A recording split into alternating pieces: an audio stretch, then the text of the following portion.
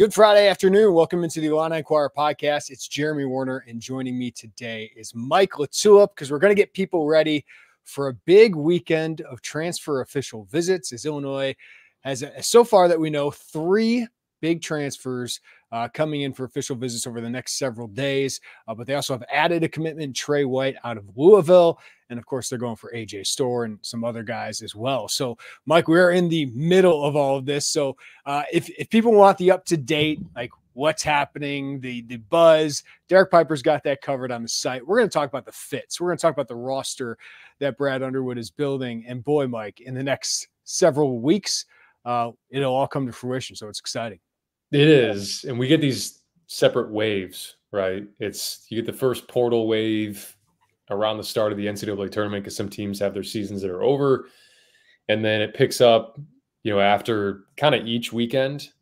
And now we're where we are the week following the national championship. And now visits can start happening. And it's felt quiet just in terms of commitments. But now you start to see more crystal balls, and those visits typically lead to commitments. So it should be an exciting next few weeks. Yeah, that dead period lifted today. So now all the official visits happening, and it's kind of reminds you of the prep recruiting with the official visits with football, especially how there's such a rush to get them on campus. So for Illinois to get 3 guys in the next several days, I think is a really good sign, because it means you're probably one of the priority schools. Before we dive into all this, Mike, I got to ask you about a Final Four that you attended, as well as Kentucky has a new coach in Mark Pope, and John Calipari is the Arkansas coach. So I know you were in Phoenix, man. UConn just continued to declare its dominance on college basketball. So thoughts from that? Yeah, man. No, it was a fun weekend. It's, I think a lot of people be like, why did you go down to the Final Four? It's, a lot of my friends are in the coaching profession. So everyone kind of cascades down on one place, and that's a great opportunity for me to just kind of knock out 4, 5, 6 birds with one stone, not have to travel around during the year, but it's fun. Everybody goes down there. No one really has a plan. You run into different coaches and you're like, hey, what are you doing tonight? And they're like, I don't know. What are you doing? And then everybody just kind of bounces around from Phoenix to Scottsdale. And, but it's a okay place to have a Final Four. I think I'm more excited for Indy in a couple of years, not just because I live here, but San Antonio too. Is just, everything's right there. But yeah, saw Mark Pope when I was down there, with the field of 68 guys, and saw a lot of those coaches walking around. So it's a bizarre mix of like, hey, you're seeing people, and then the other side of it is like, whether it's like a fired staff or like a GA that just got done with his, the GA side of things. There's a manager. It's like all these people are looking for jobs, too. So it's like half networking, half pleasure. So it's an interesting time, but it's a lot of fun. Where does this UConn team rank among the best teams you've ever seen? See, this has obviously been a topic of discussion over the past few weeks. And it's hard to do it, right? Because when you think about like the Bill Russell Celtics, right? How would they fare against a team today? And like, do you base it off of if those two play today, or do you base it off of how good they were relative to their competition? And that's why I think that UConn team is one of the best that I've ever seen. They are the most dominant that have played in the NCAA tournament, just based off the point differential. But you're watching that Purdue game, and I'm down there in Phoenix, and people are asking me, they're like, what do you think for the national championship? And I think the world of Purdue. I think Purdue's a heck of a team. I think Edie's incredible. And I was like, they don't have a chance, man. No one's beating this team. And it's not only just their guard play and their disciplined spacing and what they do offensively. It's clinging. You have one of the best defenders, I think, of the last, 20, 25 years in college basketball that is sitting back there. And, then you can put a freshman and Steph Castle on anybody and he holds up. I mean, it's just like when Cam Spencer is like maybe your 4th best guy, that's you're usually in pretty good shape. So they're up there. For me, they're up there with, probably the 18 Villanova team, certainly the Florida teams back then, the 2012 Kentucky team, Yeah. And, you know, 09 North Carolina was a really good team as well. So, and I'm speaking more just here in the last 15, 20 years. You want to start getting way back, that's a whole different conversation just based off of eras and style of play. The coaching carousel, Calipari to Arkansas, and sounds like Chin Coleman and Orlando Antigua, former line assistants, going with him from Kentucky. And then Mark Pope. It looks like he was third on the list potentially. Dan Hurley and Scott Drew say no to that job. And Mark Pope, former Kentucky player, and Rick Pitino gets the job. Any thoughts on that? Yeah, I mean, it was a bit shocking.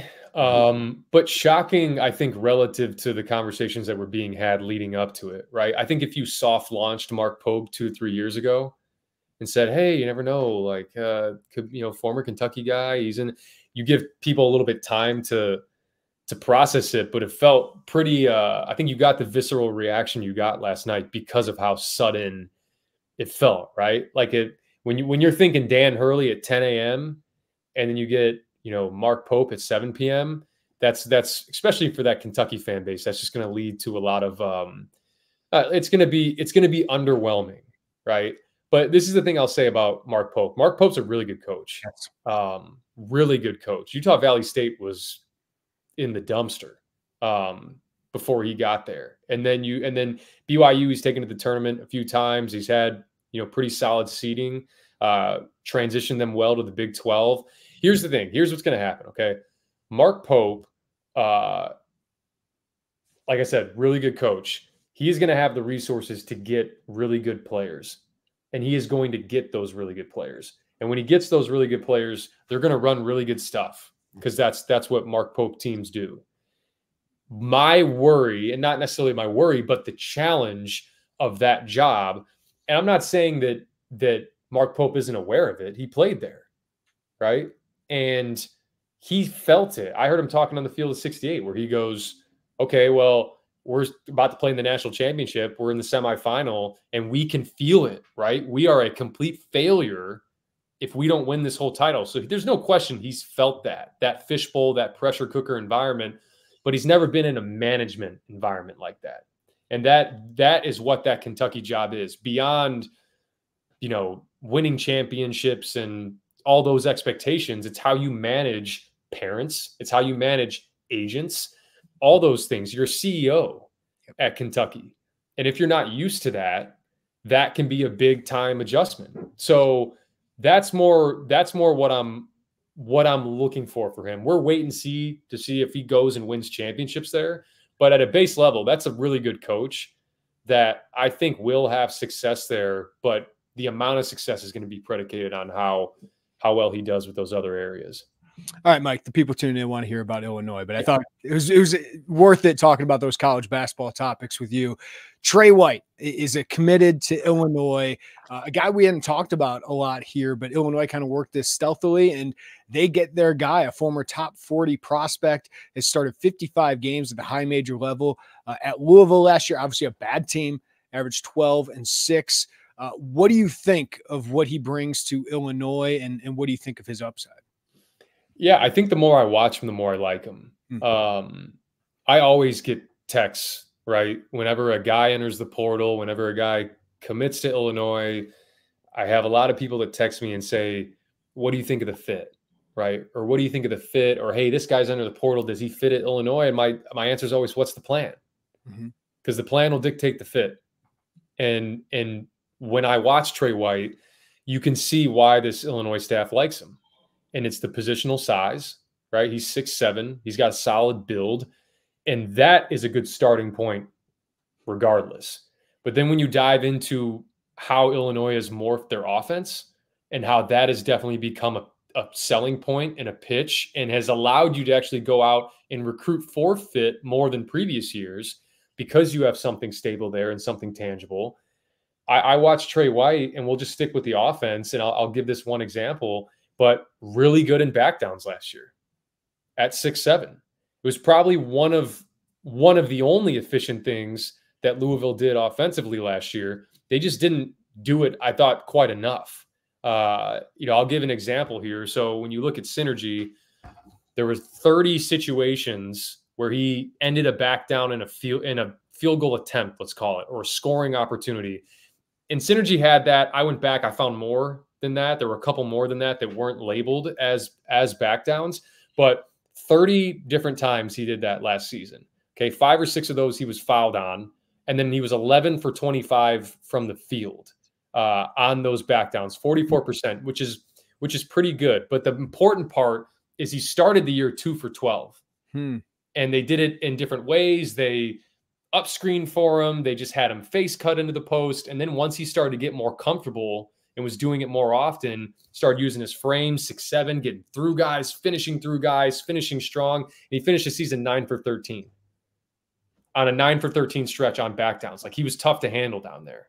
And I'll say this too. He had 3% turnover rate in those back downs, which means a lot of that single coverage, you didn't have to pass out of double teams, but he's at least taking care of it and getting high percentage shots. So that at a base level, I can absolutely see why they view Tre White as a fit. And I absolutely see why he can have some success at Illinois.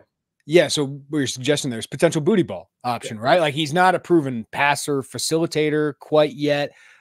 There is a baseline of shooting too, right? Like, I know he shot under 30% last year, just under that from 3, but catch and shoot, Mike, I know you've mentioned he was better than that. And listen, I didn't watch Louisville basketball this year, but they couldn't have been running good stuff, right?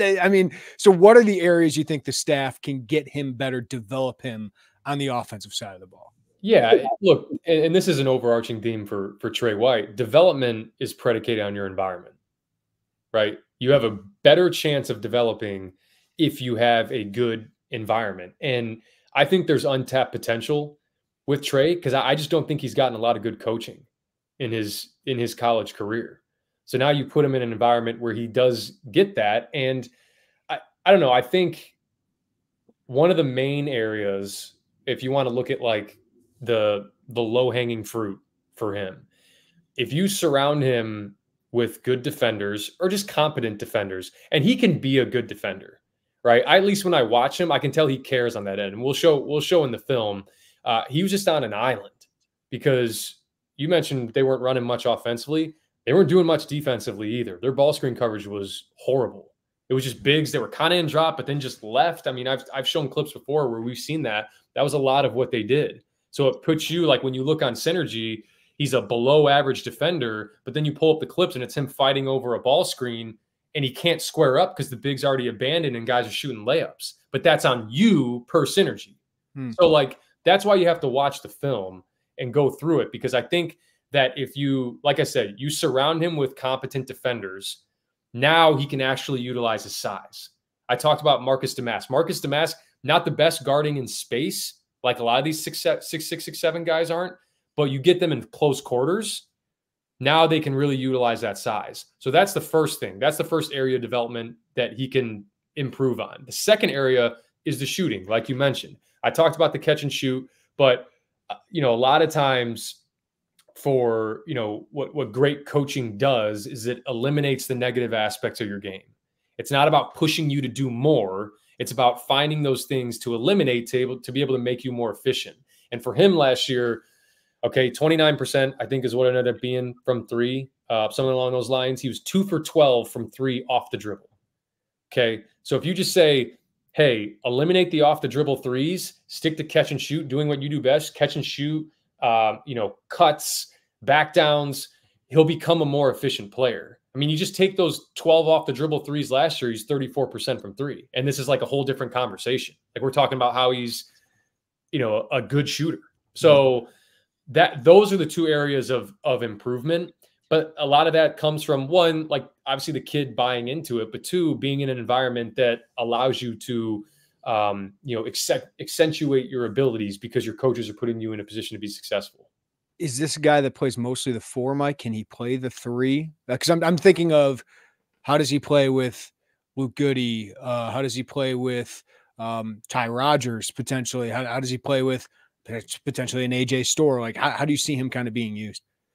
All that's going to be predicated on matchups, right? I mean, we talk. I think we think so much about positions offensively, and if they're doing booty ball and read and react and that, like, it's more about your alignment and your personnel on the floor if it's, hey, we got Tre in back down, so let's surround him with different guys that can shoot, that can slash. Tre can also slash, so that's another point too, where if you have another guy that can go into those back downs, Tre's a really good cutter.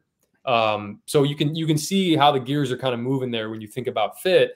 But he's a guy that can play the 4. He's a guy that I think can play the 3. Like, if you want to call Luke Goody a 4 at times and him a 3, sure. I mean, you can do that if you'd like. I mean, I think it's a matter of having a group on the floor that makes sense, having a group on the floor that fits.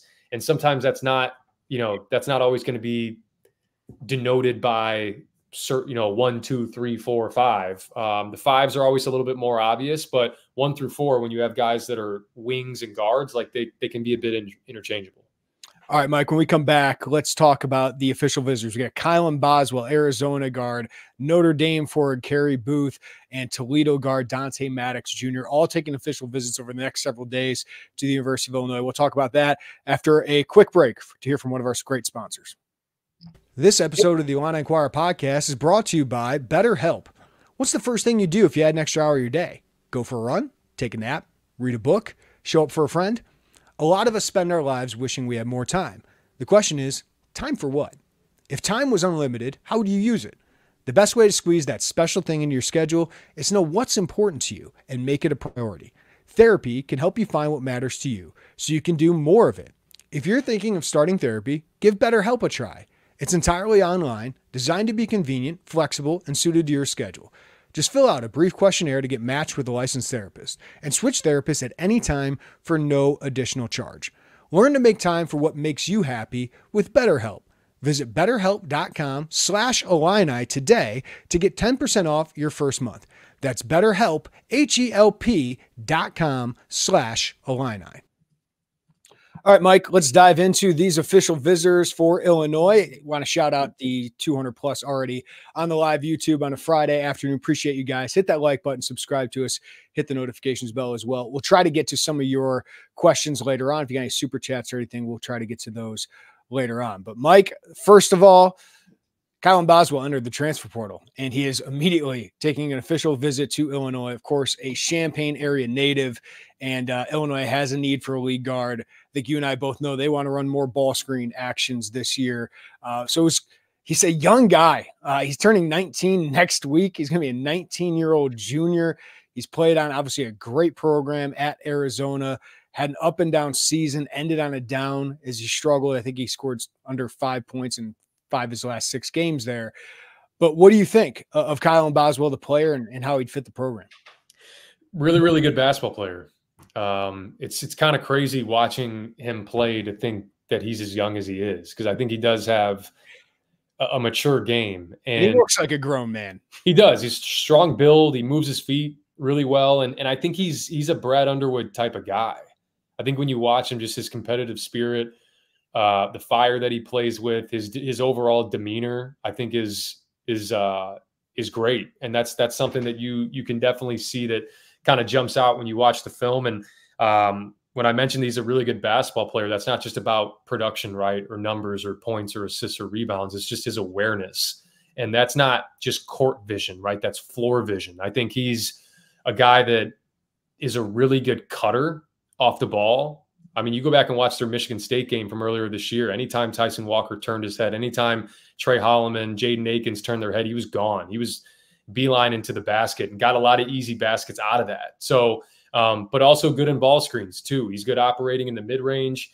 I think, compared to this past season at Arizona, I think he'll have more space to operate at Illinois. Ballo's a really good player, the 5-man at Arizona, but I think he took away at times the ability for some of these guys to get to that last layer of the rim, because he's either down there posting or kind of clogging up the lane in a way. So he's Kylan's most successful early clock, right? When he was at Arizona, that's transition, secondary transition. And that's because of space. It's because Ballo's trailing the play, right? So, but he worked really well in ball screens with him too. And then being with a guy like Caleb Love, you better learn how to play off the ball, because he's going to have the ball in his hands a ton. So the fact that he got exposure to kind of both sides of that, where he wasn't just, hey, Caleb Love, like late game, they inbounded the ball with Kylan Boswell and had him bring the ball up. Like he was kind of their stabilizing force. And to have that while also learning how to be a basketball player off the ball, he had a lot of that instinctually. But I think these past 2 years have helped him in that regard. I think, and then the last point I'll make too is just when you look at his field goal percentage, I think it was 39% last year. And I went back and I pretty much watched every 2-point field goal attempt that he had because I just wanted to understand where he was getting them from, why that percentage was a little bit lower. And again, part of that spacing, like at times he had to stop short and shoot kind of quick floaters because the lane was so congested. Now there are some off the bounce stuff that maybe he can, I don't want to say take out of his game, but limit to be more efficient. And maybe that comes with the more space that I mentioned. So again, he was a kind of a stabilizing force for Arizona. And I think when you talk about getting a lead guard and bringing a guy in that fits that mold of what you're looking for, he can be that for Illinois as well. I mean, we're talking about a former 5-star prospect. Like this is a huge deal. Like Kylan Boswell, I think would be a big addition if you can land him. And I feel like they're in a good spot here, Mike. But like you got potentially 2 more years of eligibility of him. And again, he's just 19 where it's like, this guy can mature. So what were some of the struggle points for him last year and how good do you think he can be? How much improvement do you think he has in front of him? Yeah. I mean, I think just because of Caleb Love and Jaden Bradley, two really good players, I think they were just like Kylan could kind of disappear at times. Right. And take somewhat of a backseat to them. But you could tell when he did have the ball in his hands, that's kind of the part that I was impressed by was like when he had the ball in his hands, he wasn't very like deferential. Like he was like he when he had the ball in his hands, it was like, I'm the guy. Yeah. And that's the type of mentality that you need to be able to be a threat to the defense. And so that was this guy Mike, who's really succeeded with USA basketball. Like he's played at the highest level. He's played for Arizona team that was competing, we thought potentially for a national championship. Yeah, he has every right to feel to feel confident in his abilities. And so we, another area we just talked about was the 2-point percentage. So I won't like rehash that. Yeah. I just think for a guy like Kylan, given all the factors, right, playing on a team that was pretty much hanging out in the top 10 in KenPom the past 2 seasons, really, and was a number 1 seed or number 2 seed this year, to be able to bring in a guy like that at that age while still having years left with him, I think it would be one of the best gets in the portal. I'm not talking about just for Illinois. I'm talking about nationally. I think he can make that type of impact. I think he's a guy that has all league type upside next year. There's no doubt in my mind. But it's all a matter of how the pieces fit together. And I think Illinois sounds like they're in a good position. And, if he does end up making it to Champaign next year, it would be pretty exciting. Yeah, Mike. And what do you make of Illinois going more towards a traditional league guard a year after not doing it? Does that just suggest, hey, Marcus Damascus is hard to find again? Yeah, I think that's the thing that you run into, right? Is it a system thing or is it a Marcus Damas thing? And I think you could rely on Marcus Damas doing that in the system that much because it was Marcus Damas. Right. Now, you still found a lot of efficiency with that. That doesn't mean that you do it as much as you did it with Marcus, but still having guys that you can go to for that, like a Tre White. Kylan could do it too. Yeah, Kylan's got a booty enough to do a booty. Yeah, and the other thing too, I mean, we'll get to Dante Maddox, I'm sure, but another guy that I don't know what Kylan Boswell's wingspan is, but he's 6'2" and looks, again, like he has a 6'7", 6'8" wingspan. He's got really long arms. It's a reason why he had 1.5 steals per game this year. I was going to say, like, he could be a huge upgrade defensively. Like, on-ball defense was a huge concern for Illinois last year. I would imagine he's an upgrade. Yeah, he is. And so, again, like, a lot of reasons to be excited about a kid like that. But yeah, I think going to more ball screens, right, when things break down or when it's late game, and because that was what was tough late game for them. You obviously had the booty ball, but it wasn't necessarily the strength of a Terrence Shannon or the strength of Marcus Damas to just say, hey, come up, step up 5, ball screen, and go and play and read and react. I think they'll do a little bit of both this year. That, and having a blend is is good if you can remain efficient with it. And so that's why you recruit guys that you can, if you want to go, let's say they do go primarily booty ball, you got a really good cutter in Kylan Boswell. You got a really good shooter in Kylan Boswell to help complement that. And then if you want a guy coming off of ball screens, he can do that as well. So you're getting guys that are multifaceted in a sense. So I think all that's positive. Yeah, Kylan Boswell arrives Friday as we're recording this. Also, Carey Booth, Notre Dame forward, another young guy, still 18, going to turn 19 this coming year. Stretch forward, former top 60 recruit, 6'10", thin at 205, but kind of raw, Mike. But the talent is tantalizing. If I can get that out, like, what do you think of Carey Booth? Who's still got a lot of upside, but still got to see what his floor is after averaging 6 and 4 last year for Notre Dame. Yeah, I think another kid, when you watch the film, you can tell is about the right things. And we're 26 minutes into the pod, and I want to mention that, where you had a team comprised last year of guys that were Marcus Damas, Justin Harmon, Quincy Guerrier, the guys that came in, even Amani, Dre Gibbs-Lawhorn, like those were guys that were about the right things. And that helps your process, that buy-in. Guys buy in quicker, you see success quicker. And I watch Carey Booth, and I see a kid that's about the right things. And, he's still, like you said, he's super raw. People have to understand that. I think we've grown so accustomed to grad transfers the past few years, where you're basically getting these finished products. So when you look at their body of work in college, it's going to be a lot of what they are. When they play at Illinois. And for a guy like Carey, like, this is a guy that I definitely think can make an impact next season, but there's no doubt this is a long-term play. You're betting more on the long-term element here. So as a player, right, teams sagged off him last year. He took almost 123s. 63% of his shots were from three. And look, I've seen the comparisons to Coleman. I don't see that now. Obviously, Coleman's a much better facilitator than and mover of the ball than Carey is. That's not to say Carey can't get there, because you got a dad that played in the NBA. You got all the tools, right? I think he's still figuring out. He's still figuring himself out a little bit, just in terms of his body. And I think Fletch would help out big time with that. You texted me the other day. It was the perfect line. It was he's like a baby deer. He's like a fawn out there. Yeah, no, he is. But the crazy thing is he's 6'10" and he's quick. Yeah. And that's almost more so just, they would trap a little bit at Notre Dame. And his reaction and his burst, like getting into those traps and being he definitely has an over 7-foot wingspan.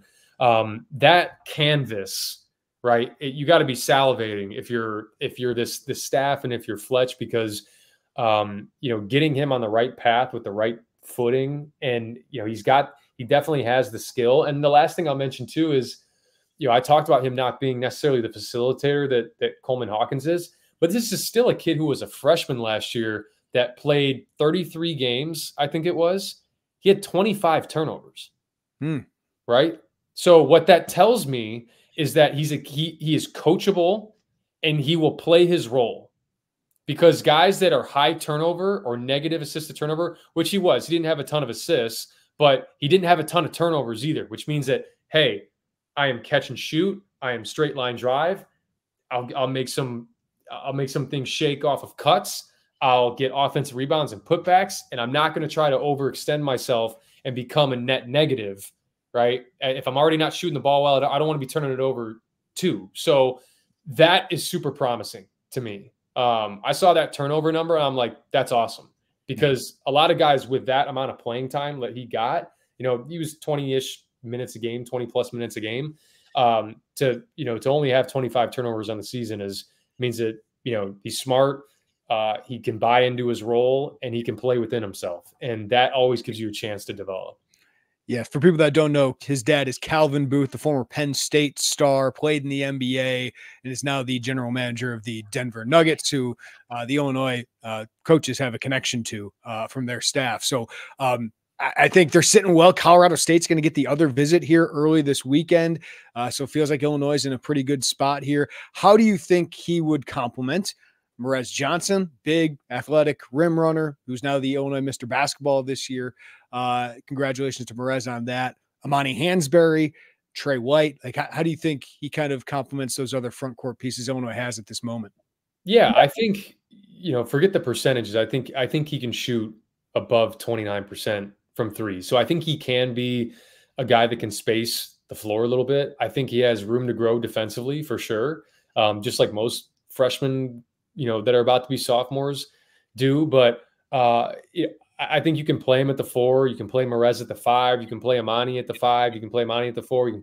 You can move him around a little bit. He played primarily on the perimeter for Notre Dame last season. So a guy like him that, think about Quincy in a way where if you're going to go to booty ball, if you're going to go to ball screens, like this is a guy that can cut off the ball, that can, 45 cut to the basket, that can back cut because he's mobile like that. So you can put him in a variety of spots. But again, going back to Tre White and all these guys, it's what spot is best in order for him to be successful. That's probably at the 4. I would say so. Quincy Guerrier role, right? I mean, he's not physical. He doesn't have the Quincy's body, but like that role of spreading the floor and being a finisher at the rim. Totally. No, totally. And I think too, I think for him and Boswell, both younger guys. I mean, if there's going back to Boswell real quick, I think Boswell with his length and with his physicality, he's a guy that could and should have more than 2 rebounds a game. Part of that's Ballo and Larson and Johnson and all the guys around Arizona kind of eating those up. But these are 2 guys that I think can, if they rebound the way they're capable of, they can help out this team a ton. So, yeah, I mean, I think for Carey, you can put him in different spots, but I think it's a guy that you don't want to like overload his plate as soon as he gets to Illinois. I think he's going to grow because look at Coleman. You got to think about it. Think about what Coleman Hawkins turned into. Mm-hmm. And think about if you just looked at Coleman's freshman year stats and he transferred to your program, you'd be like, what are we really getting? So long-term plays are good because we've seen at Illinois, if guys stick around, they develop into pretty good players. All right, last guy that we know for sure is going to visit in the next couple of days, probably Sunday to Monday. Dante Maddox Jr., Toledo guard, grad transfer, the only guy that doesn't have multiple years of eligibility here. He's taking a trip to Louisville first. He's got 5 visits he'd like to take. He told Dushan London of 24/7 Sports. But I know you like him, Mike. Why do you like the fit with Illinois? You need guys that can make shots. And Dante Maddox can do that. I talked to a number of coaches that coached against him this year. And they really liked him. They liked his ability to take and make shots, take and make tough shots at times too. Like where, when things break down and it's a late shot clock, like having a guy that can kind of go get one is huge. I think, like I've said before, I think in terms of off ball movement and shooting off ball, and off movement, I think he would be their best off ball shooter since Plummer. Mm-hmm. He has that type of dexterity and his ability to be comfortable shooting uncomfortable shots. And so that alone is exciting. And then again, like I said, with Boswell, I love his length too. I think that's going to help where he's not like the quickest guy, but what he lacks in quickness, he makes up for in length. And that's really helpful because we talked about it before, right? I was a guy that was, call it blessed or not blessed, with a negative wingspan. Mm-hmm. So in order for me to be there to contest, I had to be closer to you, which puts me at a disadvantage to guard the ball. So a guy like Maddox, especially coming up to this level, when you got a 6'8" wingspan and you can be there on the contest and still give yourself room to be able to get away and slide and cut off angles, that helps you get to that next, make an impact on the defensive end. And then when you talk about Boswell and Maddox, like in gaps and getting steals, like that's all on the table too. So this doesn't strike me as a situation where it's like, hey, you know what, just go get talent, and like this is pretty deliberate the way they're putting this thing together. If you're the Illini staff and you got Boswell and say you're able to close on him this weekend, then Maddox comes and visit and you're pushing for AJ Storr, what's your pitch to Maddox when other schools are like, hey, you might be our number one, number two option? Yeah, I mean, I think you've seen how much success Brad Underwood's had with guys like a Dante Maddox, and I'll just say guards and wings. Kofi was obviously an All-American, but what he was able to do with Io and Terrence and they play a style that, and not to say that Louisville chucks threes. They're going to chuck threes because that's what College of Charleston did. So there's definitely going to be a pitch there. All these schools are going to have pitches for him, but the kid's from Illinois, right? And I think being able to, I'm not saying that that's the reason, right? He wants to play for his in-state school, but he's definitely aware of what Illinois has been doing and how much they've been winning and how much that helps you get to the next level, right? When you play in a winning environment, in a winning culture, look at play in the NCAA tournament, that's all huge. Look at Cam Spencer. He's a perfect example of that, right? Yep. All you got to do, I've said it for years, man. I mean, people want to go places for production. Go to a place that wins, get the NCAA tournament, and all you got to do in the Elite Eight and the Final Four is play your game. Yep. Play your game. Cam Spencer didn't do anything that he hasn't been doing the last 4 years at Rutgers, at Loyola Maryland. He goes out there and goes to UConn and plays Cam Spencer's game, and now he's probably going to be drafted. So that's just moral of the story, win.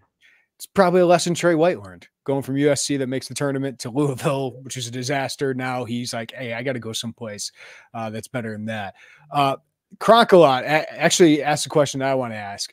Can we get Mike's take on the staff looking to take guys with a couple years of eligibility left? And I was going to ask you about that, Mike. What are you learning about Brad Underwood's roster building approach this offseason? Because to me, this looks like outside of Maddox and maybe AJ Storr, who's got multiple years of eligibility, but maybe he's only a one-year guy, they are really looking for guys who can make a multi-year impact here. That's the first thing that jumps out to you, right, is the multi-year guys. I mean, we've talked a bunch about last year and how they constructed that team to really lend itself to Coleman and Terrence being, one and done after that season. And they constructed it accordingly. Now it's about, finding that balance of still win now while also positioning yourselves for the future. And I think they're doing a good job of that with the guys that they're going after, because continuity still wins in college basketball. We've seen that. That's been on display. No matter how much talent you get out of the portal, continuity still wins, and how quickly guys buy in, what type of guys you have. Now more than ever, character matters, because you put yourself behind the eight ball quick. If if you're starting from zero, I'm not saying zero, but starting near the ground floor, rebuilding, if you have guys that are going to, throw a wrench into that process, it's going to be hard to win consistently. So, but I think there is an overarching theme too, with there's untapped would be the word that I would use for a few of these guys, and for different reasons. Tre White is untapped because I just don't think he's had a ton of good coaching in his college career, and Illinois is going to give him that. They're going to give him an environment to be successful.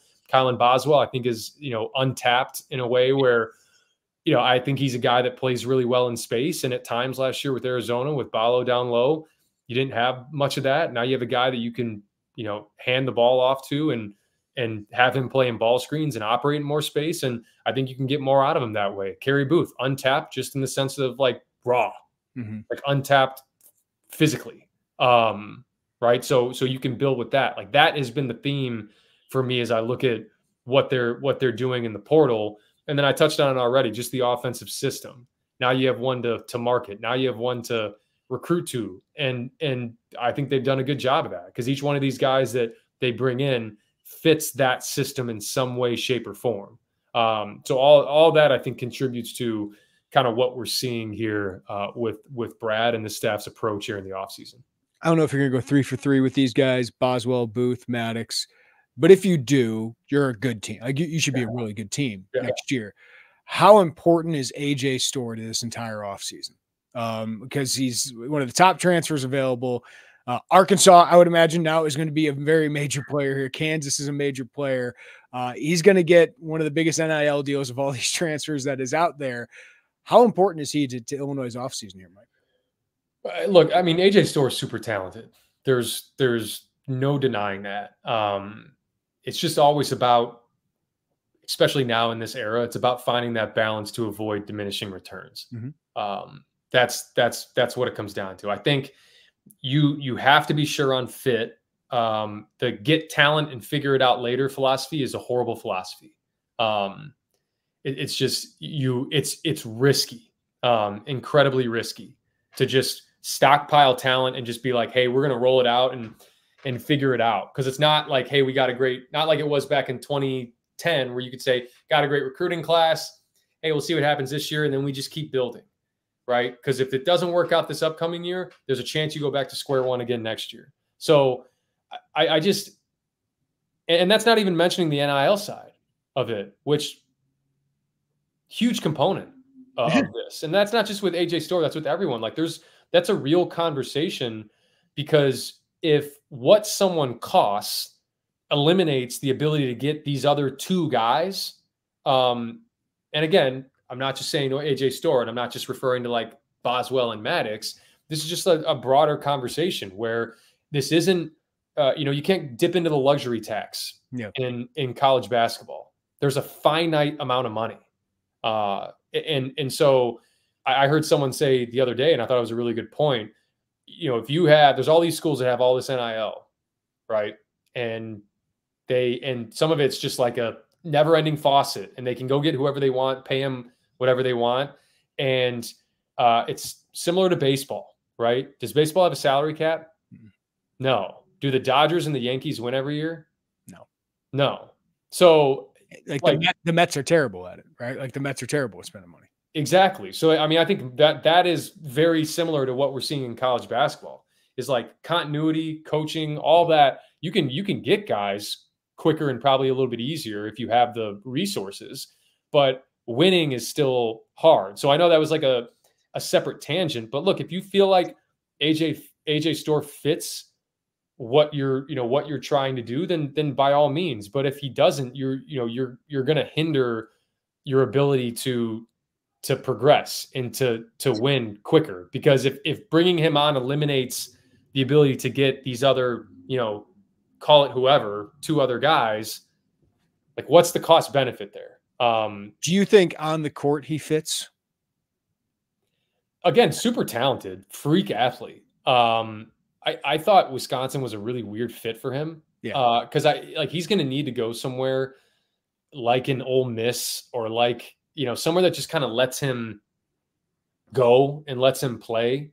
Like, I think to tap out AJ Storr's potential, you got to really cater to AJ Storr. Like he's got to kind of be your guy, and you got to run things through him constantly.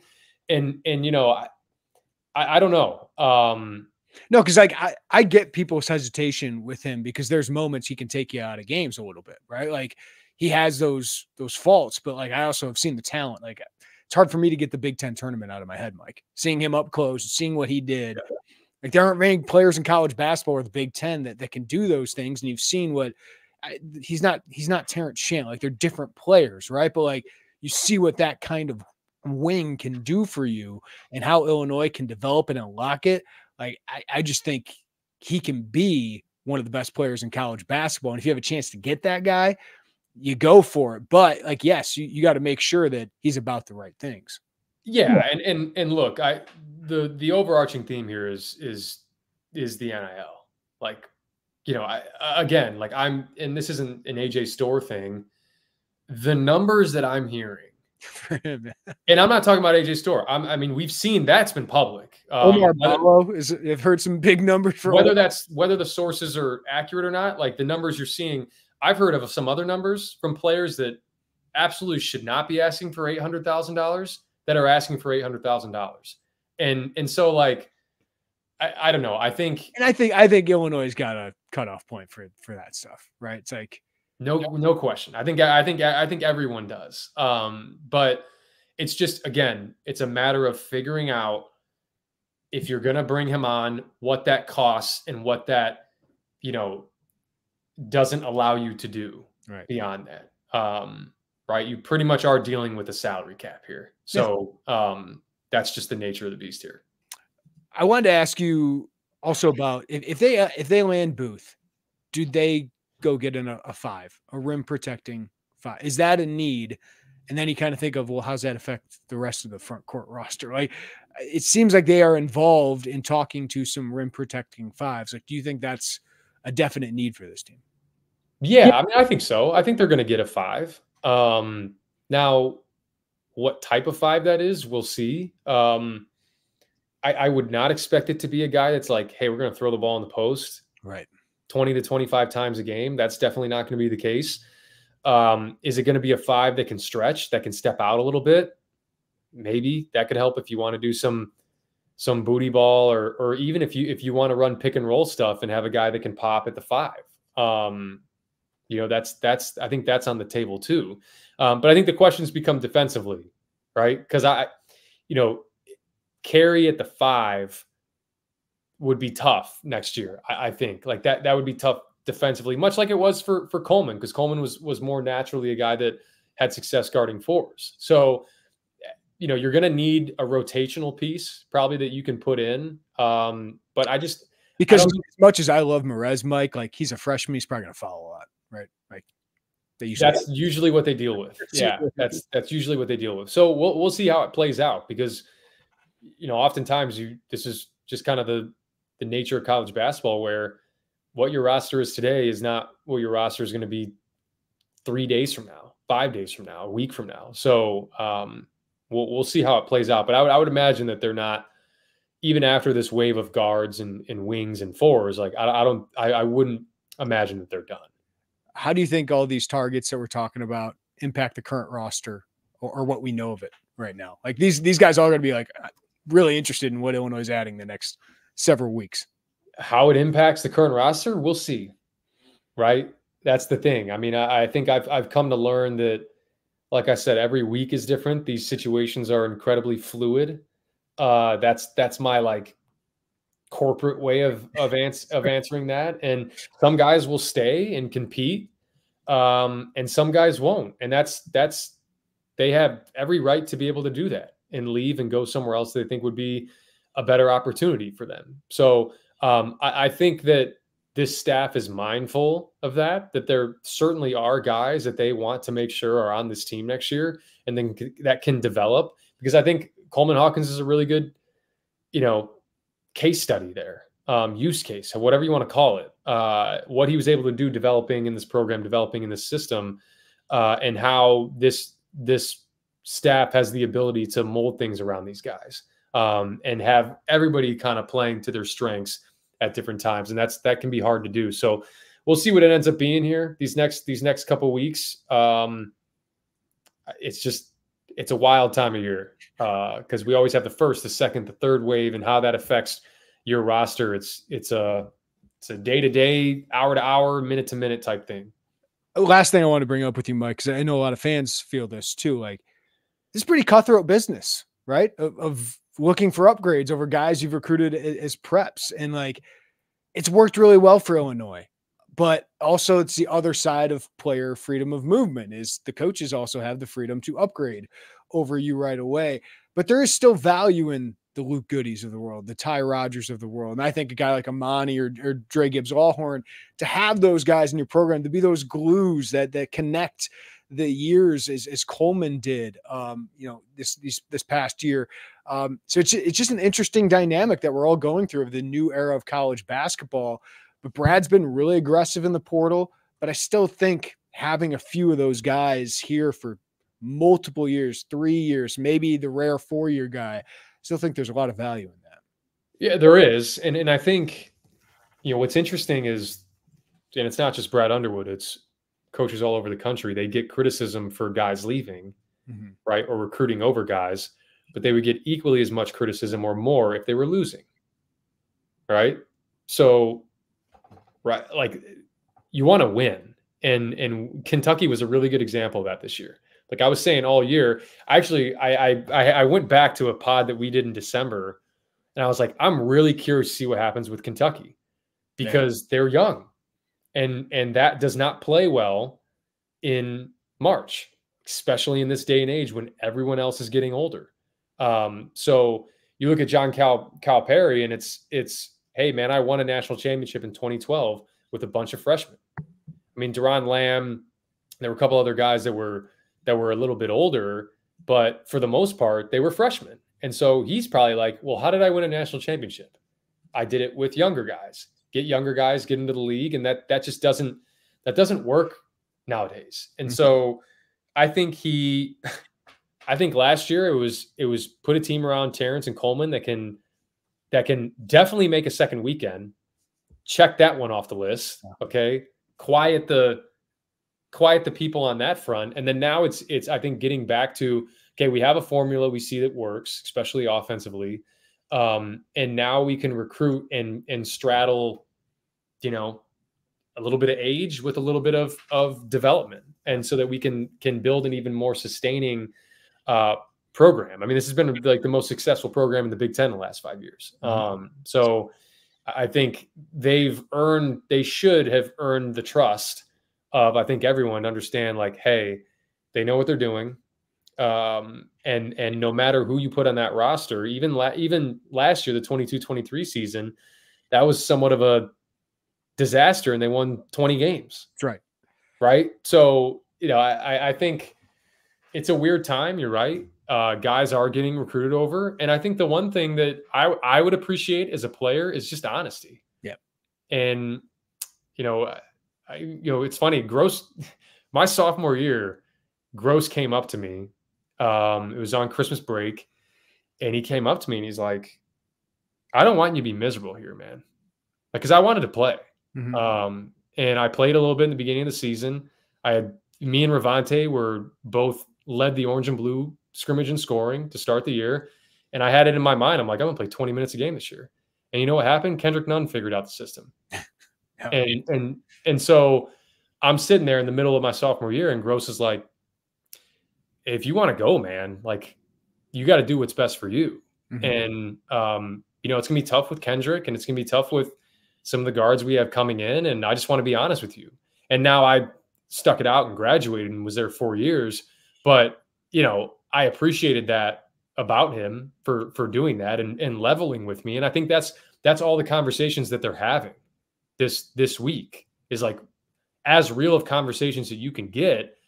And sometimes that, what you don't want to do is lie, right? And be like, hey, no, you're going to play 25 minutes a game. Like, sometimes the best thing you can do is, I don't know. You got to compete. I don't know. You got to compete. Yeah. Right. You got to figure that out. So, and the guys that will stay and compete are going to be better for it because they're giving themselves a chance to develop. Because when you bring in good guys and those guys compete every single day, everyone raises their level of play. So, long-winded answer there, but yes, college basketball has changed in that regard. I just want to go through some of these comments real quick. $5 super chat from Harold. Thank you, Harold. Appreciate that. Philip, who's the most important target this weekend? I don't like doing this because then people will take offense to it, but for me, it's Kylan Boswell. Yeah, it is. I mean, we don't have to spend much time on that. It is. I don't think so. Boswell and Quincy are proof to never burn the bridge when you lose a recruitment. That's true on the football and basketball side here, Mike, is half of the prep recruiting now. It feels like it's just setting up that relationship for the long-term transfer portal. Tre White. Yeah.